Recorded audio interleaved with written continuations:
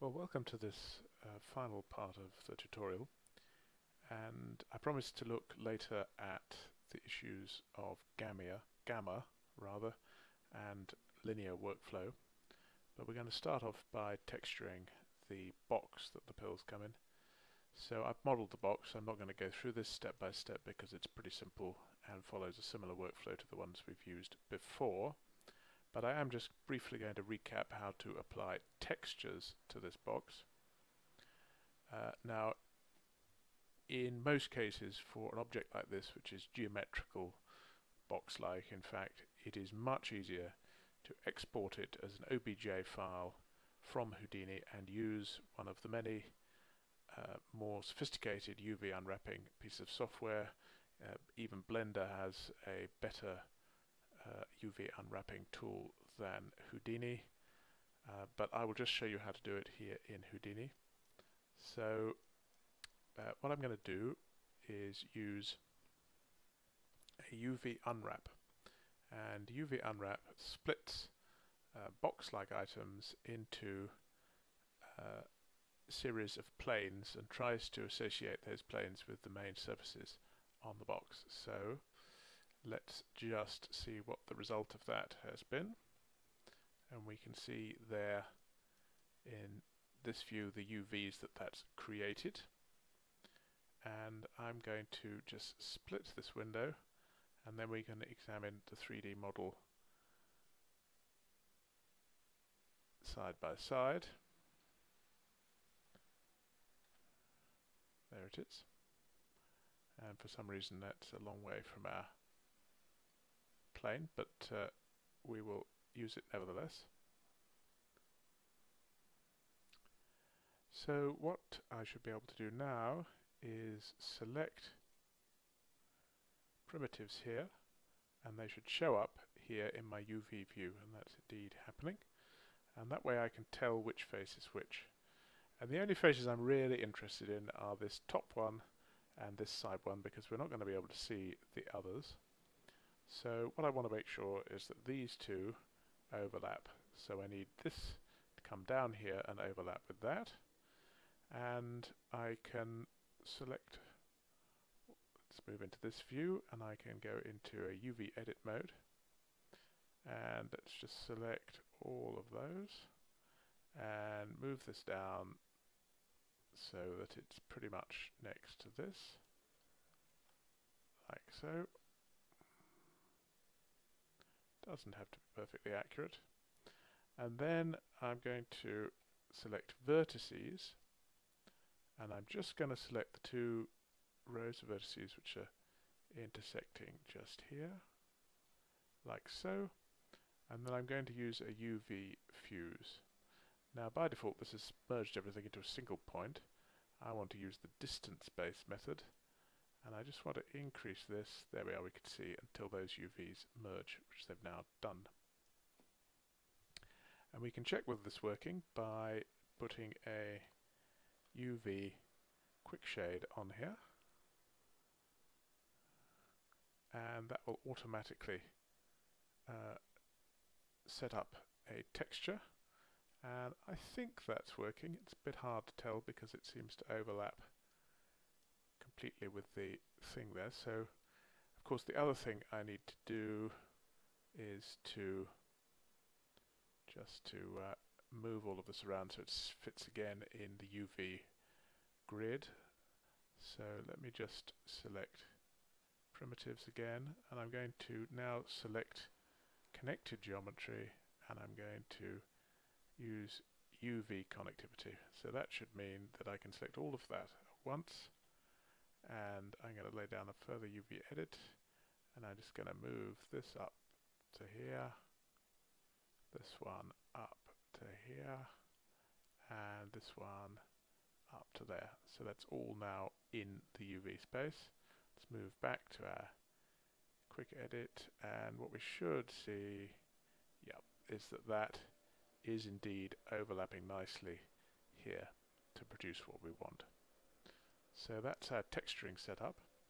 So I'm going to use the same workflow that we used for texturing the silver base of the pill capsule to texture this, so I'm going to export an image and then use a paint program to create what we want over the top. So what I've got here now is the texture that's completed, and we can see that it neatly covers the box. I've also included a specular map so that the outside of the box can be shiny and the inside, which has a slightly papery texture applied to it, can be matte. So at the moment I've just got this applied using a constant shader, but I probably want to create a more complex shader, a Mantra Surface Builder. So let's do that. And what we need to do first is just give it a color map. So that's this boxtext.jpg. And I also want to give it a reflection map. Let's increase the specularity and use a specular map, which again is boxspec.jpg. So this should now render properly. So let's have a look, and let's render the camera, see what it looks like.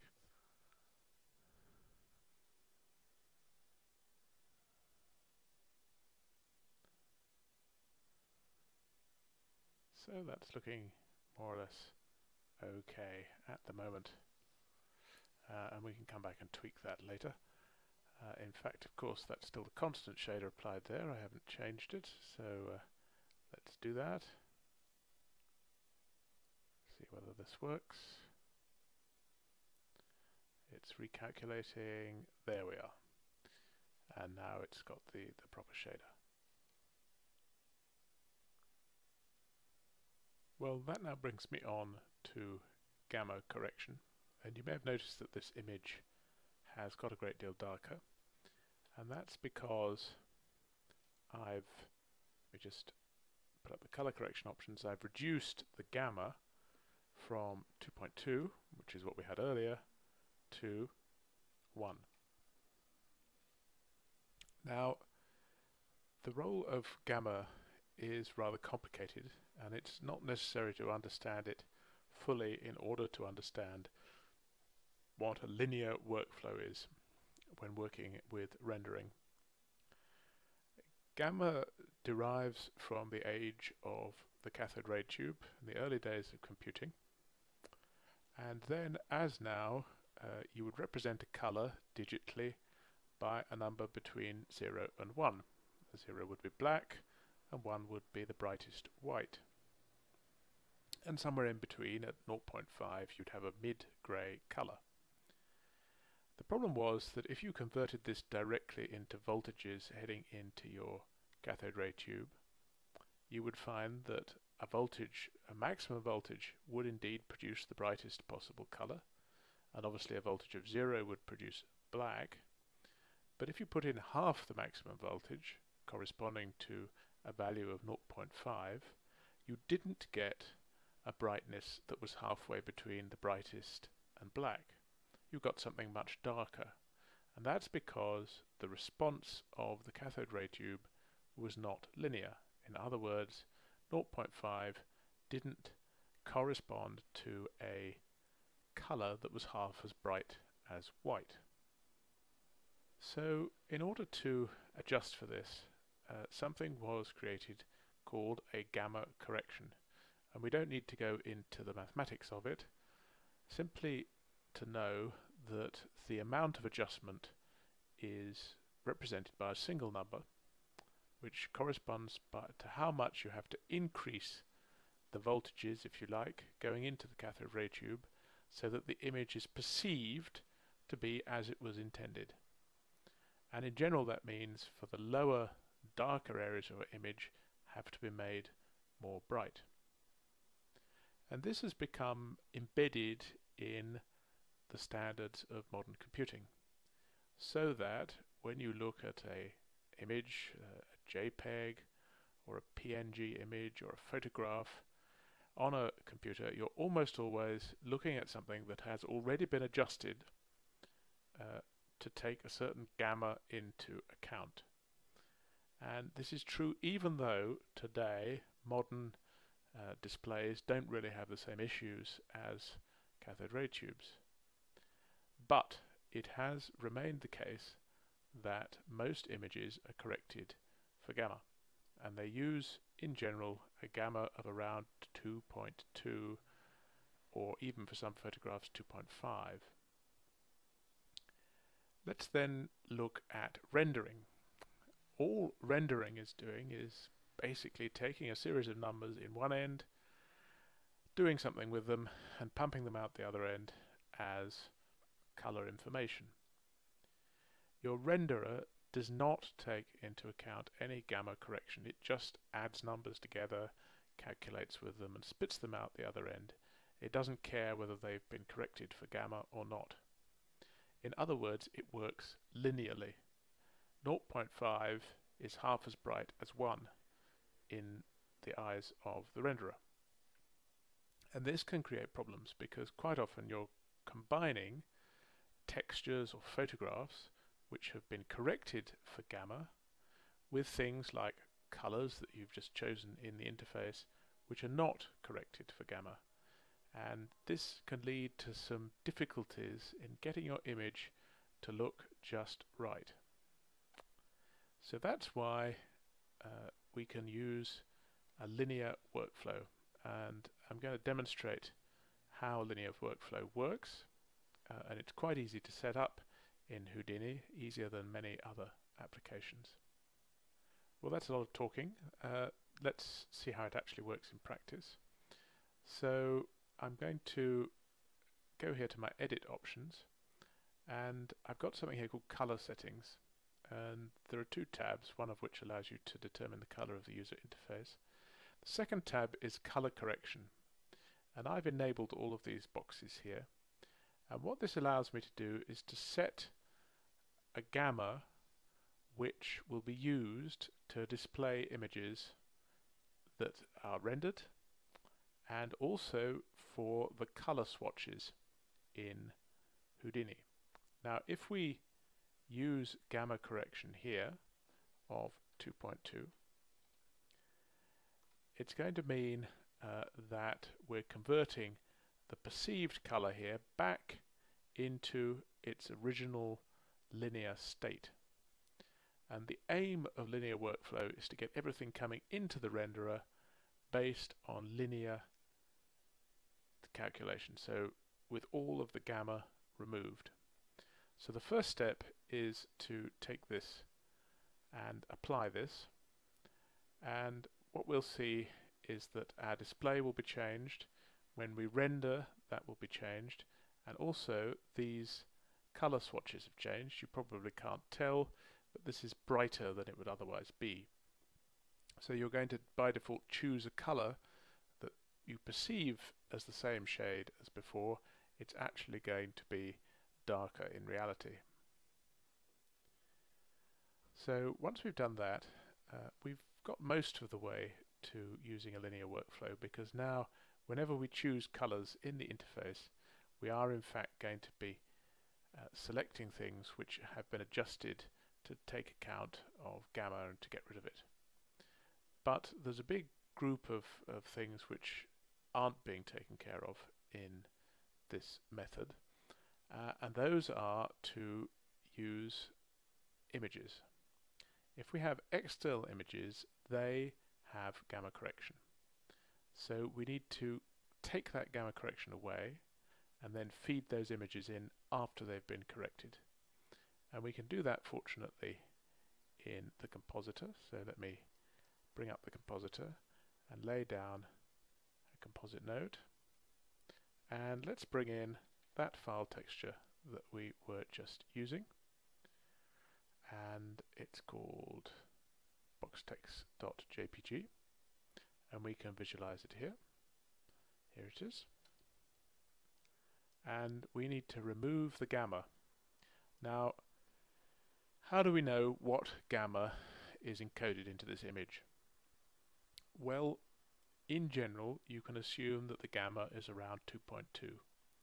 If you created it in a paint program like Photoshop, which is what I've done here, if you've imported an image from a camera, If you've downloaded a texture on the internet, then in general the gamma is 2.2 and we need to adjust for it. So let me lay down a gamma node, and I need to reverse that gamma. You'll see if I increase this value then the picture gets brighter, but I need to reverse it. I need to take it down to 0.45, and the reason I do that is because this is 1 over 2.2. So what we're doing is removing that 2.2 gamma. And then I need to write it back out as a texture. And I'm going to send it as a ROP file output, and I'm going to create a texture here. Let's put it in the image directory, and let's call it box text.rat.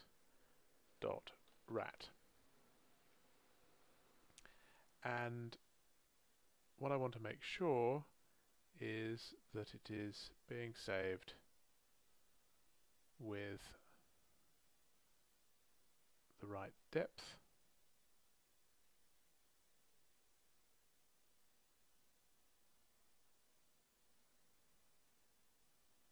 And to do that, I need to insert a convert node, and I'm going to convert it to 16-bit floating point. And the reason I'm doing that is because we want the information in here to be retained. If I just used 8-bit integer, this division here, this darkening of the image, will result in us losing some information. So it's better to convert it into a floating point image. So let me just render that.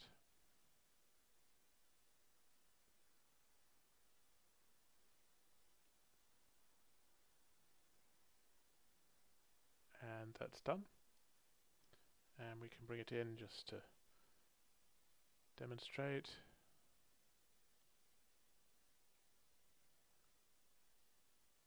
And there it is, and we can see that it's off the screen here, but you can see that it's a 16-bit floating point image. Unfortunately, there's no easy way to automate this process of converting textures. You can use the iConvert command line utility to convert a JPEG image or some other image into a .rat format, but it doesn't allow you to convert the gamma, so the best solution is probably to use a third-party set of image utilities such as ImageMagick, which will allow you to convert your JPEG texture into a floating point TIFF file, for example, and adjust the gamma, and then you can convert the floating point TIFF file into the RAT file.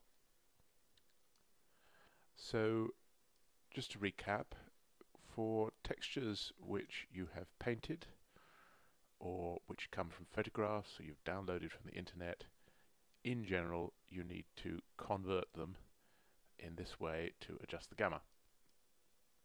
Where you have a high dynamic range image, such as a .exr file or a .hdr file, you don't need to perform this conversion because those files are already encoded in a linear fashion. If you have other information, such as a bump map or some kind of reflection map or a specularity map, you also don't need to convert those textures because the information in those textures is not intended to be used to represent color, so this conversion of gamma doesn't really apply. So here's a summary of that up on screen, and let's move on now to finalize this image. But first let's test the render here, so let me go into my shop context, have a look here at the box texture, and instead of using the JPEG version, I'm going to use the RAT version that we just created with the gamma adjusted.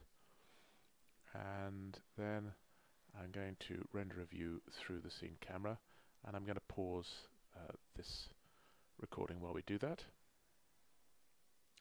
So there we have it, the render, and we can see that this looks pretty similar to what it did before. So the differences are quite subtle. The main difference is here in this silvery material, which now looks much more silver in the gamma of 2.2.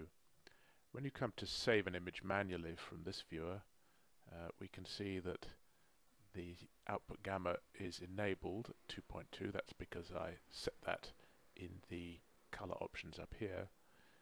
When you use mplay, it doesn't always work. You sometimes have to add in the 2.2 gamma manually. What happens if you're rendering out a series of images using a render node?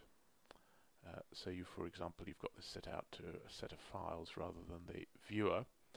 Well, by default, Mantra doesn't provide any gamma correction on the images it writes out.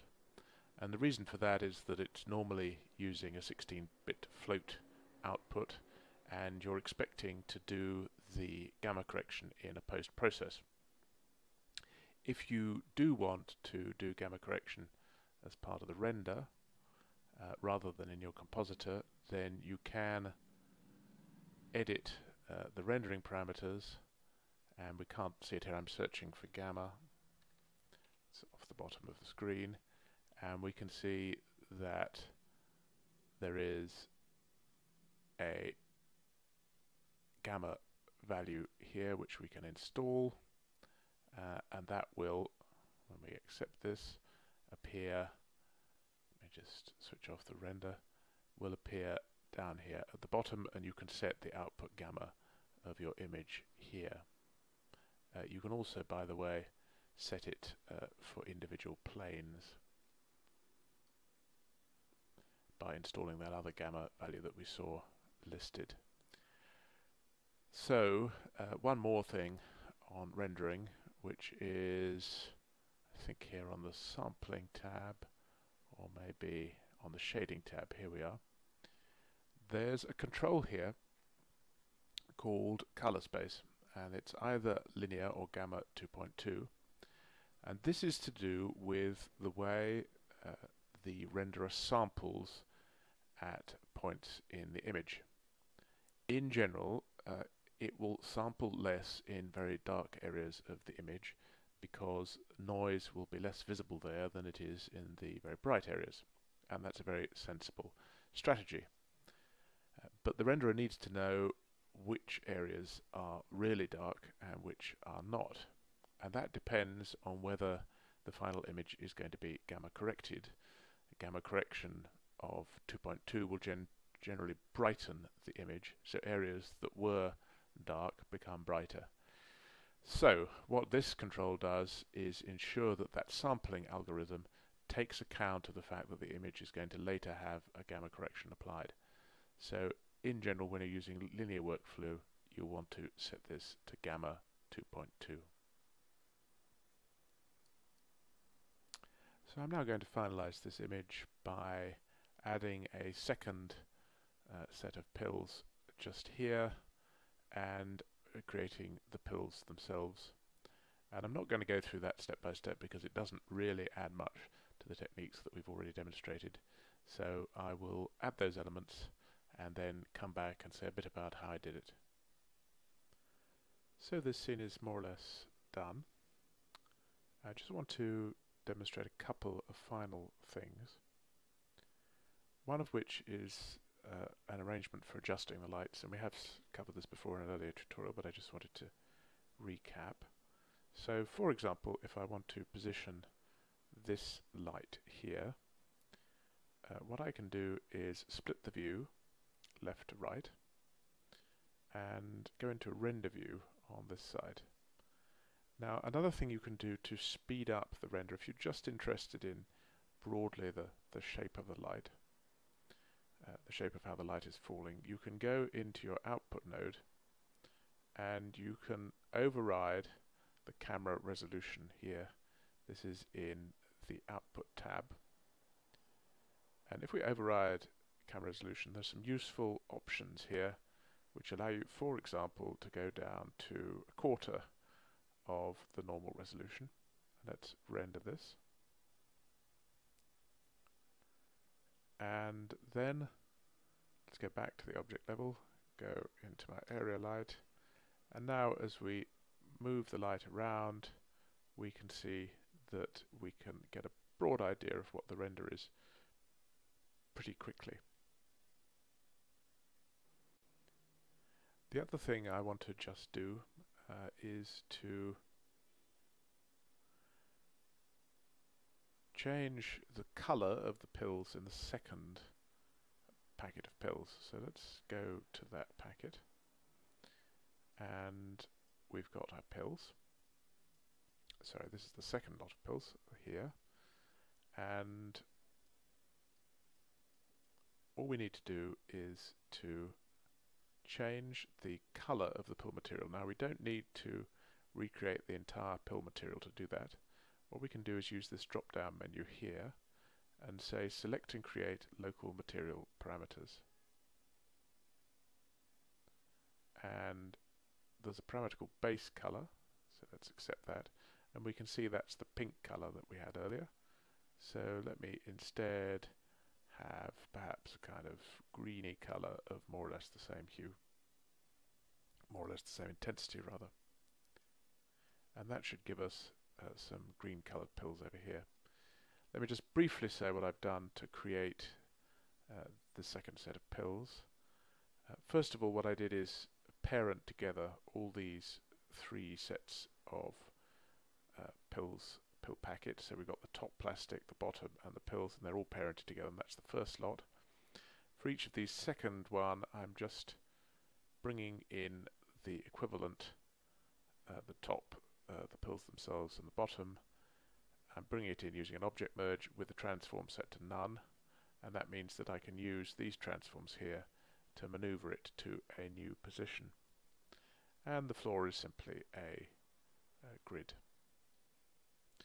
The other thing I've done is with the pills which I've created here,